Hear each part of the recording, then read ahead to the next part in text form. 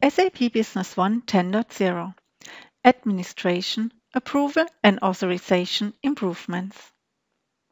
We would like to introduce a couple of improvements in the approval process and the authorizations on tab level.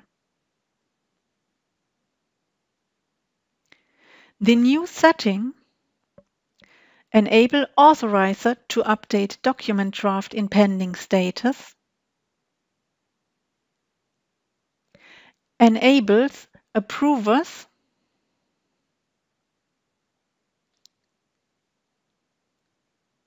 to update draft documents in pending status.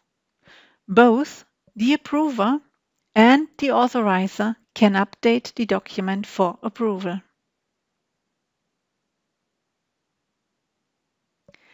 This minimizes unnecessary back and forth between the approver and the originator and thus simplifies approval procedures.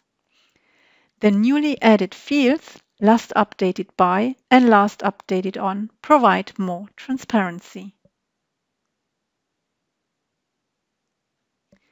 The Approval Status Report now contains field information on draft updated by, draft updated date, draft update time, and draft remarks.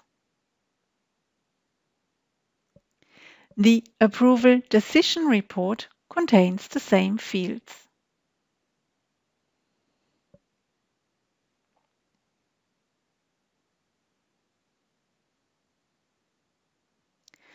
The authorizations can be granted on tab level when managing business partner master data.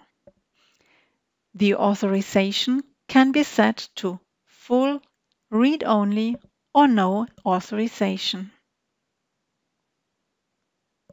The same tab-level authorization can be granted when managing item master data. This gives the possibility to grant more accurate authorizations to each user based on tasks and responsibilities. If a user has no authorization for a given tab, this tab will be automatically hidden. Thank you.